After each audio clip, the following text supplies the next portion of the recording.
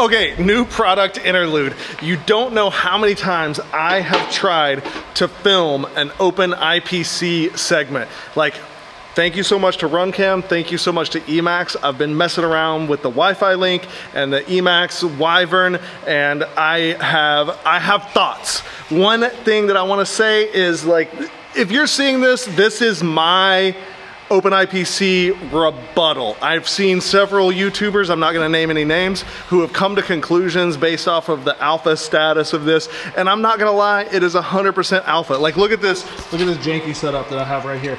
I've got this monitor that I'm flying off of, running into this, it's called a RADSA. It's a single board computer with the ground station radio that came with the RunCam setup, and like all of this, because that screen is gonna give me 120 frames per second, and I've had the best latency and the best performance with it. Now, I've been experimenting with antennas. I'm not making any promises out here.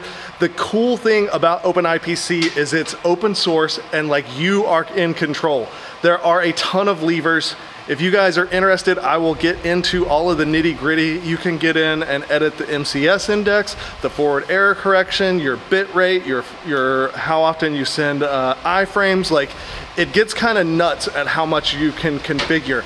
I didn't bring a router out here with me. I'm not ready to change any settings and tweak it. I'm gonna get what I get, and hopefully, like, if you're seeing this, it's because I got something that's usable. And I don't have it set for like the most penetration, but I've got it set for what I would call medium penetration, and I'm gonna see how it does in this spot with like all of these obstacles. Can I actually rip around with it? Now, I am flying, where is my OpenIPC build? Right here, this guy. One thing of note, because I don't know when the next time I'm gonna get a video out, is that I had one of the pre-release Wi-Fi links where it was kind of two dangly boards that were like slapping together. That 100% was not gonna last, I know it, but I went and I liked the alpha version so much that I actually bought two more Wi-Fi links from RunCam, and they made some significant changes to the production models. Number one, the SD card is now on the bottom, it's not in the middle of the stack. And number two, there's foam in between the two layers, so they're not just kind of flopping around all floppy style. It's still pretty alpha, I'm not gonna lie, but a lot of my concerns with the physical reliability of the system have kind of gone away. So with that being said, I'm gonna fly this boy. There is no GoPro. This is only gonna be DVR footage, and hopefully I've got something to share with you guys. I'm kind of curious to see how it performs here. I've been flying walk snail with literally no antenna and just barely surviving. So I feel like it's gonna be hard to be worse than that, but we'll see. Let's just send it and find out. All right, I'm rolling on that. The fan noise is gonna be real. I apologize, fellas.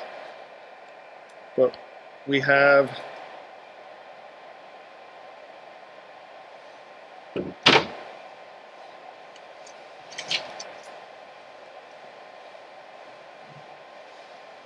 I feel like the real test is, can it power loop?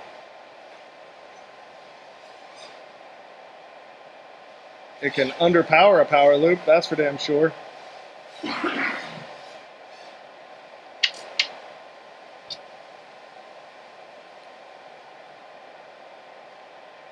Getting all the FPS. This bird's like, CG is not right. It's not tuned for not having a GoPro. It's like a 7-inch frame with 5-inch props and motors. Like, the whole thing is janky.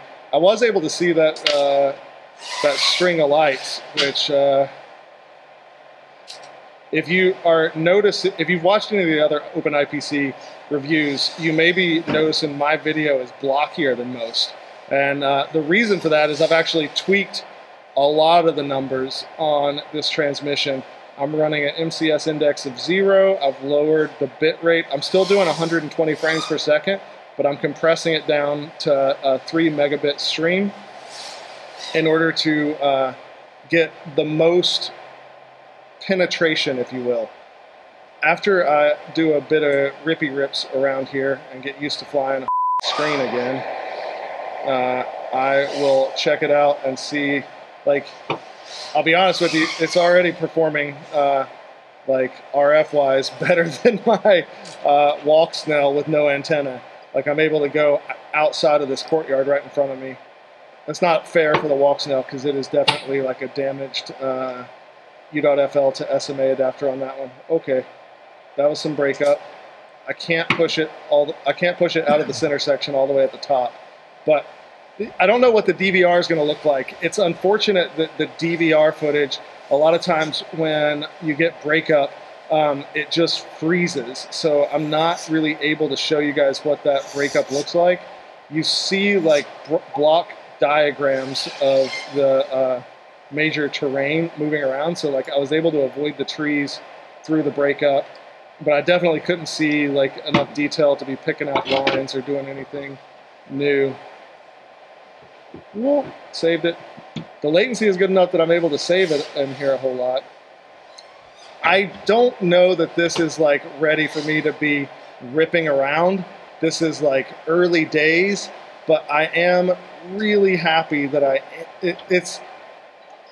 I feel like this is going to go the way of ELRS, where a year from now, this is going to be your budget option. Because let's face it, you can get this VTX camera combo with even a receiver. I think it's like 80 or 90 bucks. Like, that is nuts. All right, can I make the power loop dive? I feel like I gotta send it. If I'm gonna try to do a little bit of freestyle at the spot, I need to do at least one send it. Okay, that's too high. My whole balance of thrust to weight, camera angle is all off. Oh God, okay, I gotta hit that gap. Come on. Nailed it. All right, wasn't a power loop, but I got the split S into it. It definitely is potato cam status. I will say that in the short time that I've been dealing with this system, a ton has changed, and I fully expect that like in the next month, everything is gonna be different again. Like I had to completely reflash my ground station because the way they're handling ground station and DVR got much better in like the last couple of weeks. There are, I know there's a pull request for Betaflight that's gonna let you control channels and everything through the OSD. Right now, it's straight up like SSHN to a Linux machine on the network, change some text files in order to change channel, video encode rate, and all of that. But like the ease of use of the ease of use is coming, and I think that this, in 6 months, this is going to look like a very polished product that is a viable option, and I'm here for it. I'm excited. Oh yeah, low battery warning. All right, come on, let's get that power loop. I got just enough juice to pull off the power loop. I feel like it's got to get hit.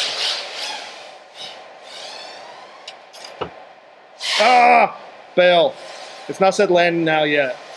One more try.